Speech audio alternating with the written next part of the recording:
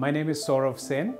I'm a senior consultant for media for Vigyan Prasar, which is a unit of the Department of Science and Technology, which is in turn a part of the Ministry of Science and Technology, Government of India. I was brought in as a consultant to start the whole process of launching a science channel for India. It was mandated from the top that India, with a huge youth population, requires a science channel of its own to disseminate science content, to build scientific temper among the school children, the youth and the public at large. It has never happened before in the history of independent India that the Government of India has launched a television channel of its own and has generated content on a day-to-day basis like any other television channel. We launched the science channel in January 2019.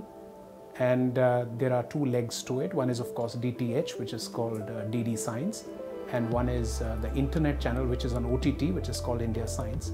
It was about cloud from day one. We had to set up an infrastructure which was ideally suited for the kind of content that we were preparing, with a very high shelf life, with a very high possibility of ease of search and discovery, and of course for frame by frame meta tagging, etc., so that researchers, students, academics, professionals, etc.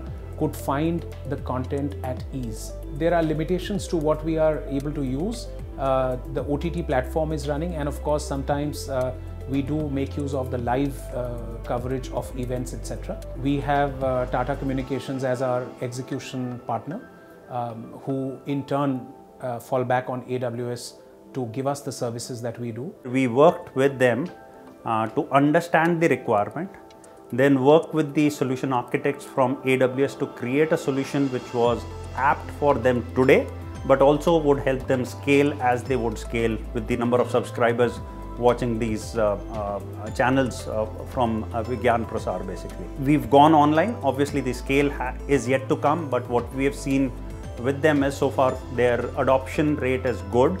They have not faced any problems when they came onto AWS platform, and they see that it is a platform which is stable from an availability perspective, from a performance which they want. And looking at the media space, AWS had a lot of reference customers where they had done similar thing. In India, they had done it for other channels basically, and that's something which was a good reference case for our customer here, and that gave them confidence to work on AWS platform and us managing that for them, and that's something which kind of helped them to decide on AWS and Tata Communication as a managed services partner.